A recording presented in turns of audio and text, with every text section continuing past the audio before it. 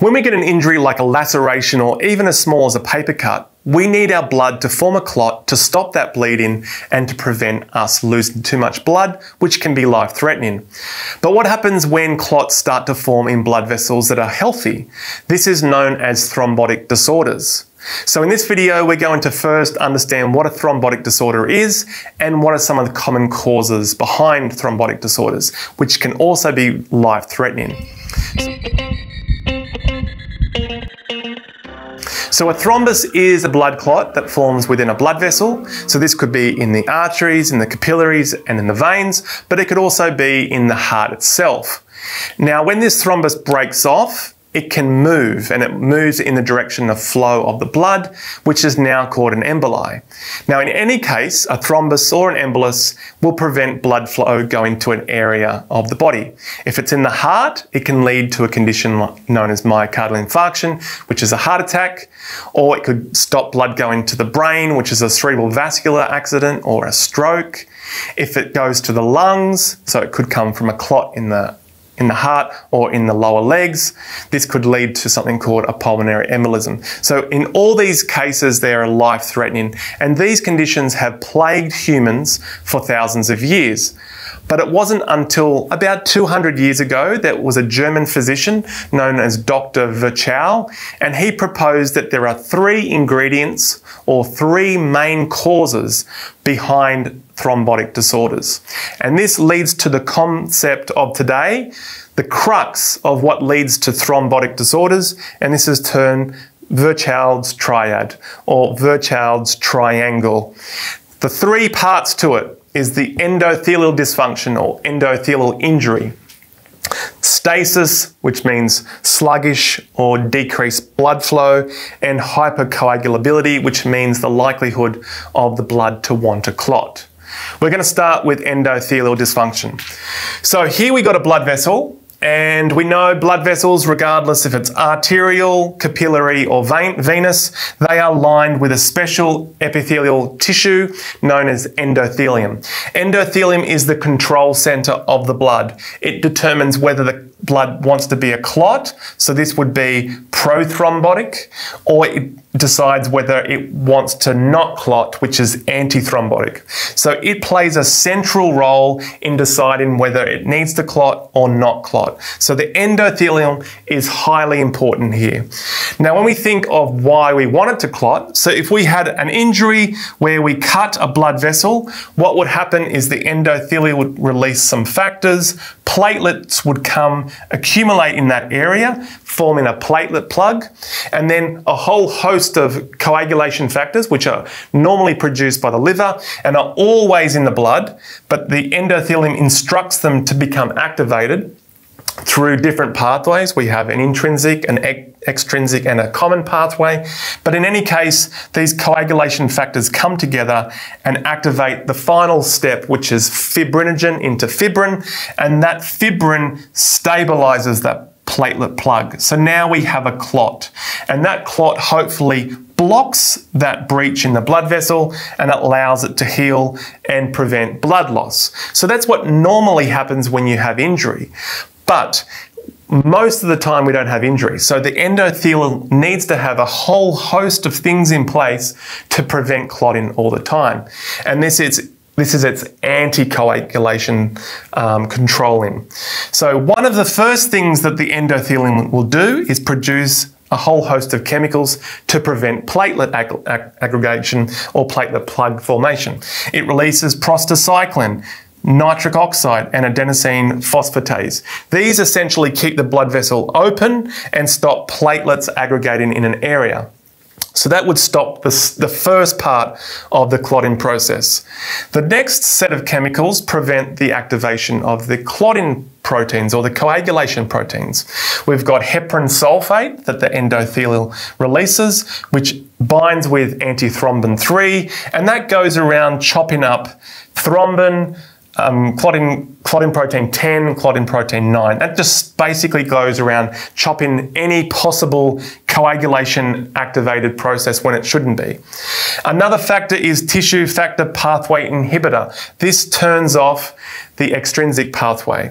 And then over here we have thrombomodulin, which binds with thrombin, and then protein C and protein S, which comes from the liver as well. And they as a whole group goes around chopping factor 5 and factor 8, which is common pathway and intrinsic pathway. The take-home point here is these steps that the endothelium produces all the time prevents the activation of the clotting proteins. And then finally, if there is a clot, the endothelium also releases TPA, or tissue plasminogen activator, which is basically something goes around chopping up an established clot. So what I'm trying to say here is the endothelium normally, when we don't have injury, has a whole host of anticoagulation roles to stop blood clotting or thrombus forming in blood vessels. So when we have endothelial dysfunction, which is the first part of the triad, we can start to see the possibility of clots forming. So what could these be? What could cause a dysfunction? One could be hypertension. So this is more so a factor with the arterial system. So if high blood pressures flying past, it causes injury to the endothelium, and then it stops producing these chemicals. Therefore, we start to see the possibility of a clot forming. Another one would be injury. Injury to a blood vessel. This could be through trauma or surgery or even through catheters. That would be more for venous. So if a person had a catheter go in where they're going to take blood out, or to allow medicines to be put in for long-term, over long periods of time, that catheter that sits in the blood vessel will injure the endothelium, therefore reducing these chemicals, therefore more likely to be clot forming. Certain chemicals that are in the blood, these could be toxins like from smoking, or from chemicals from infections like toxins, exotoxins, endotoxins, that could be harmful, and maybe even metabolic products. So metabolic products such as LDLs. So LDLs is a type of cholesterol. It has a likelihood of going into the blood vessel wall, LDLs, and that then oxidizes and causes injury or inflammation to the endothelium, which then reduces these factors, increases the likelihood of clots. Another one would be diabetes mellitus, which is metabolic, and high amounts of glucose over a high period of time can glycosylate the endothelium, which makes it dysfunctional, decreases these factors, increasing the likelihood of clots forming. So you can see a whole host of things happening. Chronic inflammation is also playing a big role here, because those cytokines, those pro-inflammatory chemicals, can also cause dysfunction to the endothelium. Now, moving to stasis. This is slowing down flow, making the flow stagnated, increasing the likelihood of the blood coalescing and forming clots. This can happen differently in the different parts of the cardiovascular system. So we have the arterial stasis. So let's say that this is in the coronary vessel. This is the vessels of the heart. We know that we have hypertension. We know that we can get LDLs, high cholesterol. We know we can get diabetes. That increases the likelihood of endothelial dysfunction. And what starts to happen there is we get a condition known as atherosclerosis. So this then puts a plaque in the blood vessel. Now, what this will do is it will change the dynamics of blood flow. So as the blood is coming down, normally we see a laminar flow, which all the cells sit in the middle and the plasma sits on the outside. But as the blood's flowing through, it disrupts this particular flow. And with the arterial system, blood smashes into the plaque, goes over the top like that, but forms an eddy in front of the plaque. That actually makes the flow in front of the plaque stasis, or static, or slow, or slowing down. And that actually allows the platelet plug to start forming at the front end of an atherosclerotic plaque. So we can actually see platelet formation here in the arterial system at the front. So if this is the flow, it starts to grow at the front side of the plaque, which is actually the opposite in venous. A venous clot will actually grow with the blood flow, whereas an arterial would grow against the blood flow. Okay, now this is also showing, because the blood is flowing so fast in an arterial system, the coagulation factors don't play such an important role. A clot is more higher percentage or higher proportion more platelets. So this is why if we want to prevent a blood clot in an arterial system, we usually use antiplatelet medication. In any case, we can see that artery stasis happens in conditions where plaques, or if we see aneurysms where we have pouching in the blood vessel wall and we start to see stagnation or stasis occurring. So this could be atherosclerosis or aneurysms. Okay, now in terms of intracardiac, so this means in the heart itself, how would blood slow down or how would stasis form in the heart? One notable one would be atrial fibrillation or AF. So the heart would beat atria, ventricles, atria, ventricles, atria, ventricles. When the atria beat, it wants to get rid of all its blood in that contraction. But if it's fibrillating, it's not getting rid of the blood very well. So the blood starts to stagnate or form in that part of this chamber which is not contracting well, and it can start to coalesce and form a clot. That can then break off, and if it's on the right side, it will go to the lungs, which is a pulmonary embolism, or if it's the left side, left atria can break off and then go up to the brain and cause a stroke. Also, after MI as well. So if your patient has a heart attack and part of the heart muscle, ventricle part, dies, it doesn't contract very well, and blood in that region starts to accumulate or stasis forms, and that means that part of the heart chamber can form a clot, and then that can break off and go elsewhere. So this is kind of how stasis can form within the heart. And then finally, in the venous side, this would be in conditions such as deep vein thrombosis.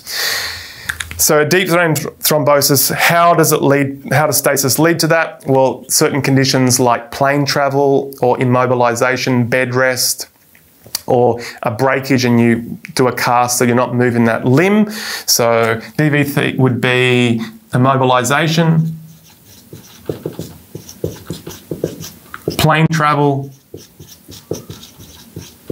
or even varicose veins where we have the way the vessel has formed, the dysfunction in valves, and blood starts to accumulate in those peripheral vessels, which then impact the way that the blood flows into the central vessels. So these are some of the examples where stasis can start to lead to the possibility of a clot forming, and you can see how some of them work together, where conditions here with hypertension and injury can then lead to atherosclerosis, and once you start to put multiple factors together, the chances of a clot forming is becoming higher and higher. Finally, we have hypercoagulability. This is essentially the cascade, the clotting cascade is more likely to form, so the blood is more likely to want to start clotting. Now, the way we can categorize this is through primary and secondary causes. Primary is also known as inherited disorders, so what you inherit from mum and dad. Secondary is what you acquire during your life.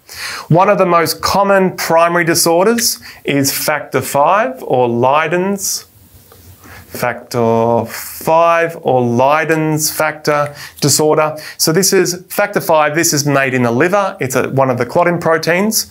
It is part of the central pathway. Now with this disorder, it could be homozygous or heterozygous, so it's either one single gene mutation or both gene mutation. In heterozygous, so this is one gene mutation, they have a 5-fold increased likelihood of a clot formation.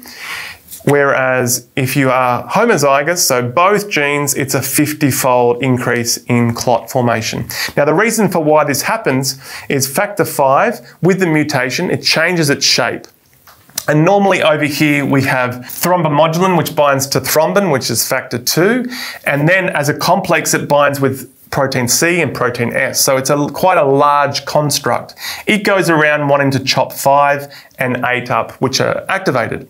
But over here, because we've got a mutation in factor V and its shape has changed, it no longer binds to this complex. So therefore, factor V, which is part of the central process, remains activated, and we have a greater likelihood of the clotting process to ensue.